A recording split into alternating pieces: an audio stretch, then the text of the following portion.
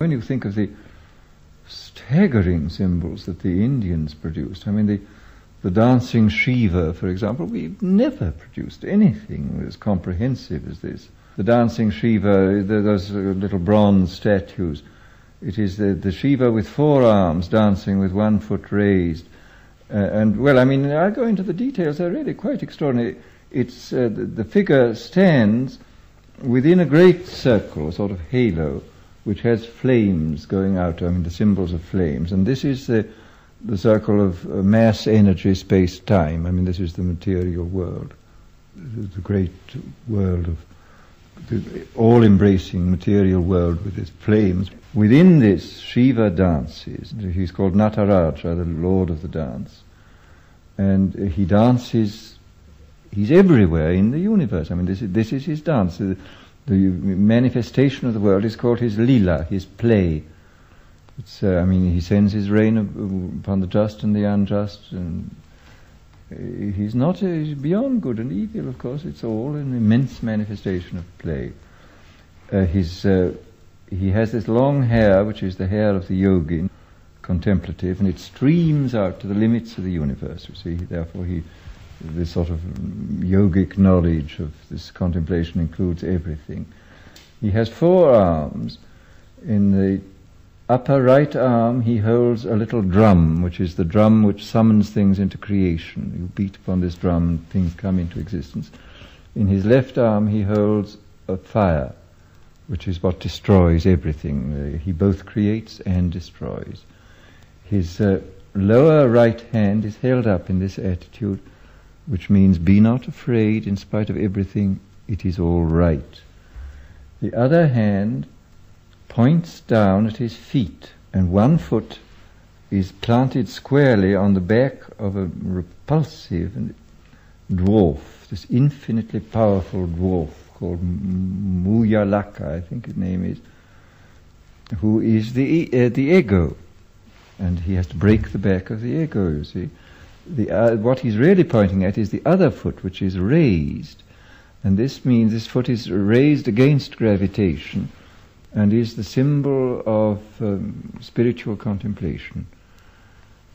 The whole thing is there, you see. I mean the world of space and time and matter and energy, the world of creation and destruction, the world of psychology. I mean, how do you get out of this? I mean, if you don't break the back of the ego, you're lost. And if you don't practice contemplation, there will be no liberation for you. I mean, we don't have anything remotely approaching such a comprehensive symbol, which is both cosmic and psychological and spiritual. I mean, it is really most unfortunate that we have such miserable symbols. It's part of the regular Hinduism, but it is specifically Shivaite. And then one of the manifestations, of course, is called Bhairava of Shiva, who is also dancing, but he dances in cemeteries.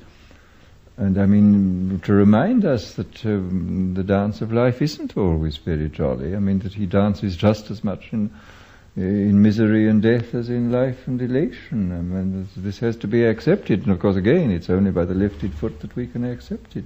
I mean, it actually is completely compatible with the modern scientific idea. I mean, it includes the world, you see, of mass, energy, space and time, and the idea of the infinite energy dancing timelessly and forever through this world, dancing through human mentality too. I mean, that the world is felt to be, of course, a kind of outrage, because the play goes on even inside ourselves, although we are sentient beings, and yet the hand is raised, everything is finally all right in spite of everything, if, as Buddha says, I show you sorrow and the ending of sorrow.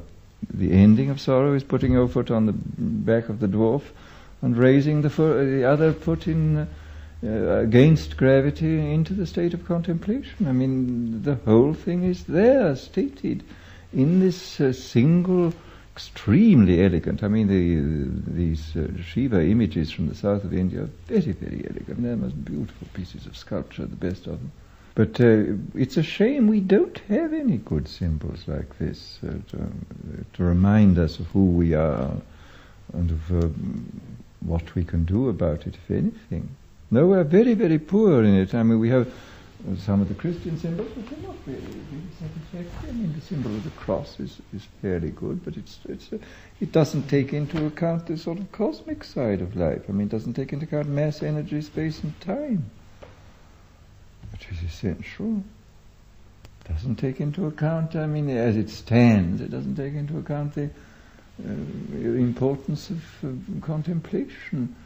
No, it's, I mean, there are other symbols, of course, within Christianity which do, but a single comprehensive symbol like the Shiva symbol we do not have, and it's very unfortunate.